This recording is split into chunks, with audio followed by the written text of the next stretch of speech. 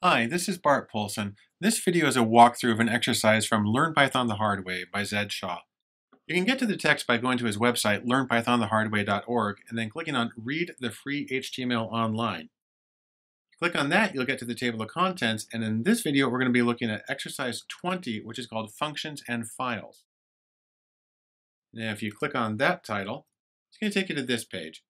And what we're going to do is we're going to learn how to open up a file and to print it all out and then to go through it one step at a time using an incrementing function, which is something that we're going to deal with a lot more later on. We're also going to define several custom functions in this one. So here's the text, and I'm going to go into Text Wrangler and go through it bit by bit for you. So in my text editor, I'm using Text Wrangler on my Mac. This is the first thing that you want to type. It's from sys import argv. Now remember, this is a way of adding some code. A module is called. In other programming languages, you call it a library, but here it's called a module. It's a little bit of code that you can import to make your life easier, bring in some extra functions. So you need to tell it where it's coming from. This one's coming from sys for system and exactly what it is, and we're importing the module argv for argument variables. And here's where we fill it in. And what these are is when we click Python here, we type out Python, we type the name of the script, which in this case is going to be ex20.py. We also need to put in an input file because it's going to be reading a file, so it needs to have something to read from. And we specify that right here in the command line in Terminal or PowerShell when we're running the program. Okay, so that's the first thing. The second one is we're going to create a function here that displays the entire text of the document. So what we have here is we do def for define the function, and we're going to call it print underscore all. Remember, it needs to be one word. And then we have an argument here. We're going to put in one piece of information. Now, this is a variable. You can call it whatever you want. Zed is calling it f for file. It makes sense. It's easy to deal with, but if you want to write out the word file or the file that we're going to read or whatever, you have that choice. But he's just going to call it f for file. And this function is going to do one thing. It's going to print or, again, display to the console the contents of that file by taking the object file, that's the thing that we just read in, that whose name is going to be represented through the variable f. We're going to type in the name of a file, but that's going to get fed through here. And it's going to use the dot operator and then use the read function or method to display the entire text. So don't use a giant text. You're going to have an enormous amount of text to display. Okay, next we're going to create another function called rewind, which is built to go back to the beginning of a file. So we're going to define it, call it rewind, and then we're using the same file here. So the nice thing is we have this variable f that we get from the input arguments. And so we just come here and we're going to say for the object f, do this method or this function seek. And this is a built-in function. And it means to go to a particular place in the file. And the 0, this is bytes. Remember, this is how you specify size in computer files. 0 means go to the beginning. It's return all the way to the beginning. It's a rewind button. All right, then what we're going to do is create another function that goes through the file one line at a time. Again, we define it, give it a name, print a line, and then in parentheses, put the arguments if we have any.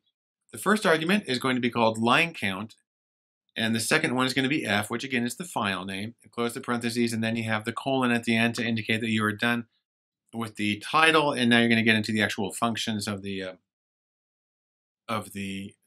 custom function. And it's indented for spaces, and this one is going to print. It's going to go to the line count, and then it's going to go to that paper that we've asked it to, meaning the text file, and then it's going to use another built-in function called or method called read line, which will print out one line at a time. And obviously, in this case, it's going to be counting things not one letter or one byte at a time, but one line at a time. All right, we're going to do one more thing. We're going to take the input file and we're going to open it, which is how Python's able to read it. And we're going to assign that information, the equal sign is the assignment operator. It means take a value and put it into this variable, and the variable or object that we're dealing with is called current file. We're going to refer back to that one in a minute. So this text right here, print, let's print the whole file, is going to display over here in the console. And then it's actually going to do our custom function here, which we created right here, print all. And then current file is the file that is going to print. And we defined it right here with all of this. And input file, the input file got defined here in our argv when we typed in, when we did Python exercise 20, and we type in the name of the file. All right, then, so it's going to print out all the lines. I'm going to use just my 3-line haiku that I got from Ron Padgett. Then it's going to rewind, which means, again, that's a function that we created. It says go back to the beginning of the current file. It doesn't show anything. It just backs it up. And then from there, we're going to print one line at a time using this function, print a line, which relies on the built-in readLine function.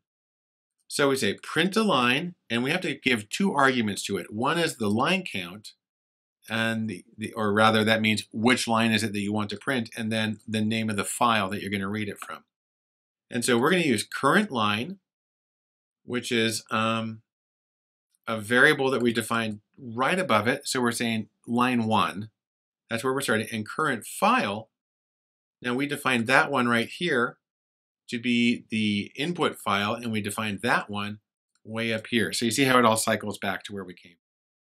So we're going to do that, and then we're going to do it 2 more times using what's called an incrementing function, where we're going to call on current line again, but we're going to redefine it by saying add 1 to it each time it goes through. So that means start with line 1, then add 1 to that variable, so we're at 2, then print it all out again, then add another 1, so we're at line 3. My file has 3 lines, so it's going to print the whole thing, but you'll see how it works.